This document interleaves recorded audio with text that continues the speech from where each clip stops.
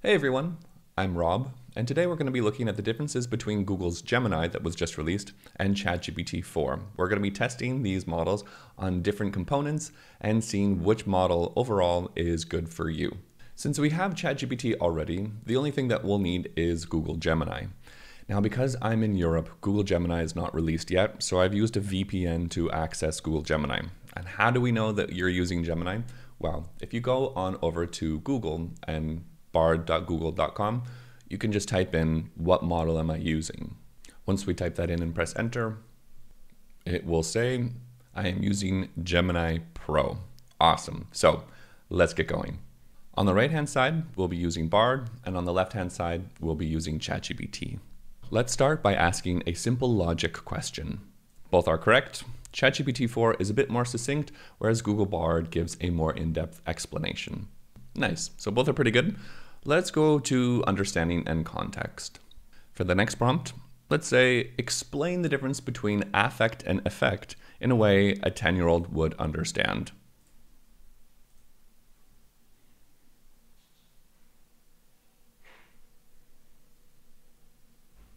I'm curious which model you think did a better job. I'm actually leaning a bit more towards Bard in this example. I know some people use these models for recipe ideas, so let's go ahead and check a recipe. Let's try a gluten-free vegetarian cauliflower macaroni and cheese for 4 people. Okay, nice. Okay, so far both models are pretty good. They're pretty similar. Let's go ahead and try drawing. So in this prompt, I've said, please draw a cartoon dog that is sitting by a pond, happily reflecting on what a good boy he is.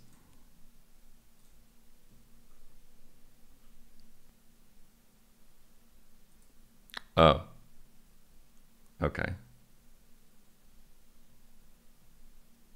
Oh,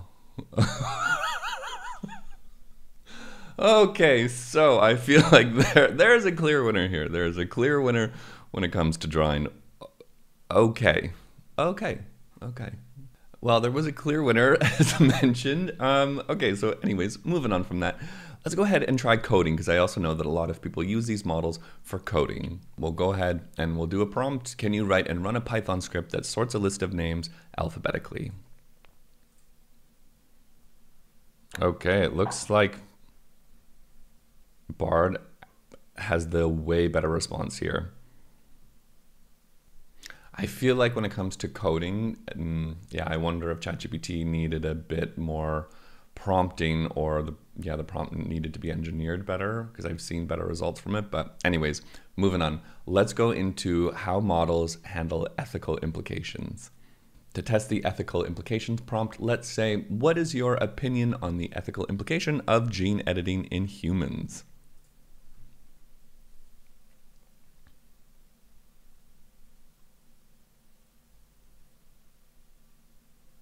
Okay, so it literally kind of has the same sort of response on this, that they don't have any personal opinions or beliefs, and that here are the potential benefits and here are the potential risks. And for ChatGPT, it pretty much says the same answer. Although, to be honest, I kind of prefer that with Bard or Gemini, that it categorizes the information into benefits and risks better. Now let's test both models' ability to search the internet and provide recommendations from real time. So to that, I have made a prompt that is, would you recommend that I see the new Napoleon movie that is currently in theaters? Let's go ahead and see if ChatGPT or Gemini recommend this movie.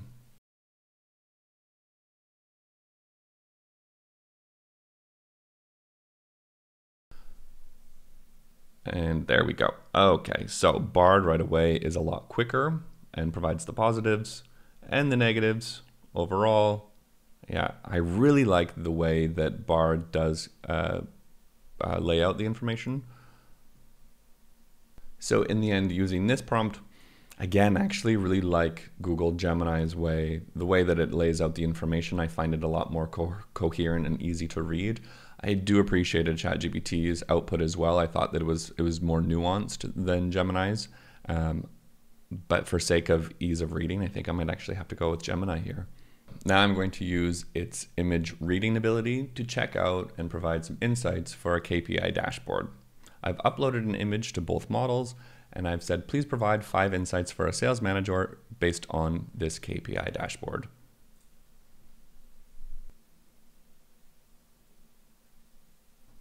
Based on this output, I would go with ChatGPT. It provides more nuance and context and a bit more precision in the output of its answers than Google Gemini. So now I want to test the conversational ability and the model's ability to remember previous information and to nuance it in creating content. So a lot of people do use these models for making LinkedIn posts, so why not test this out? So I have made a new prompt that says, please create a 50-word LinkedIn post celebrating these successes. Please use relevant emojis and hashtags. So let's go ahead and see the results.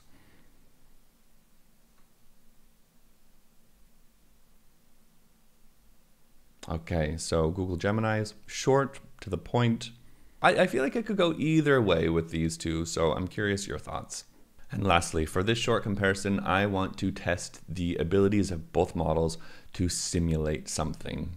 So we know that getting ChatGPT or other models to simulate an advisor, etc., is a really powerful way to get the most out of your prompts. So I've just done a simple one here. Please simulate a life coach. So let's go ahead and see what it comes up with.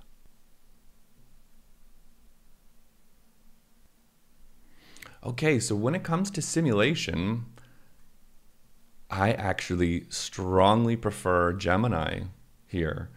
At the end of the prompt, it says, let's work together, and prompting me to start conversating. In ChatGPT, it did not provide that. And I've found in the past that simulation with ChatGPT does require a series of prompting for it really to be like, okay, like to kind of create that conversational flow between the user and the model. But with Bard or Gemini, it did it right away.